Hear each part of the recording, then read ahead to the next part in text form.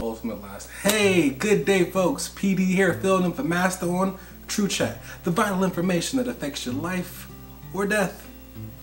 Digestion or dope. I mean, you have cremated ashes, so with those ashes, what are you gonna do with it?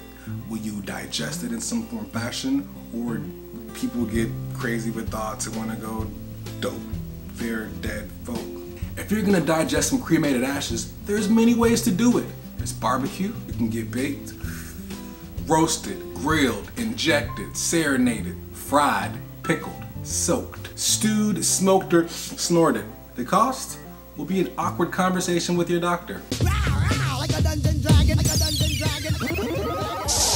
I mean, you know, some people like really want to take them with them into the next life. Like, I want you to be the power of my soul. I want you in me.